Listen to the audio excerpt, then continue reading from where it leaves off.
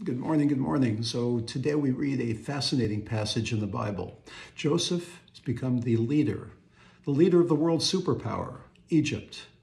First, we have the 7 good years, the feast years, the plenty years, where everybody is living the good life.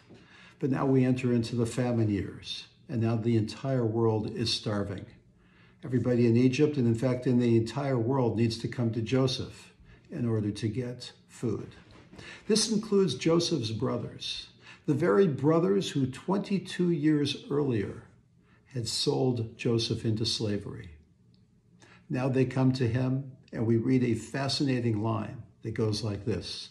Joseph recognized his brothers, but his brothers did not recognize him. I'm looking through you, where did you go? I thought I knew you, what did I know? You're looking different 'cause you have changed. I'm looking at you, you're not the same. Of course Joseph's not the same. I mean, it's 22 years later.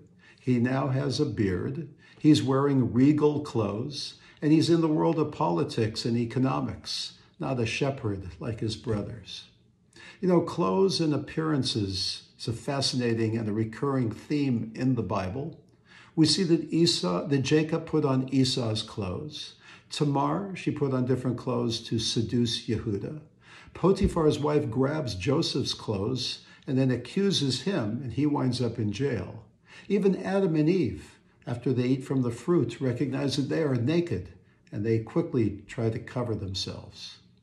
Clothes can deceive us. Appearances can betray us. They say that perception is reality, and certainly in many ways there's a lot of truth to that. But what we see can oftentimes fool us. Things aren't always what they appear to be. Ultimately, for truth, we need to listen to the voice that's deep inside of each and every one of us.